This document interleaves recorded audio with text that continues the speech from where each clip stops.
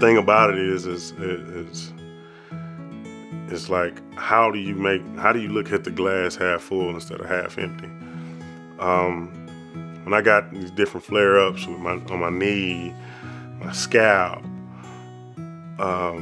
it played a big role, because you got to think, it's like, and you know, people are like, you're a handsome young man, and when you look at yourself in the mirror, it's like, that's not what I remember, that's not what I see. And so it's a psychological aspect where you gotta always, you know, stay rooted or stay grounded to what's important.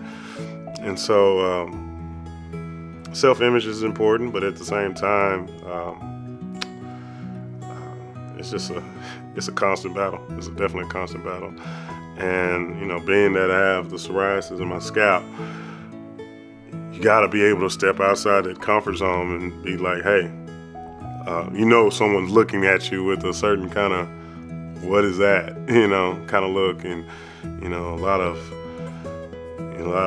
people look at you with certain, I guess how I call it, ignorant looks.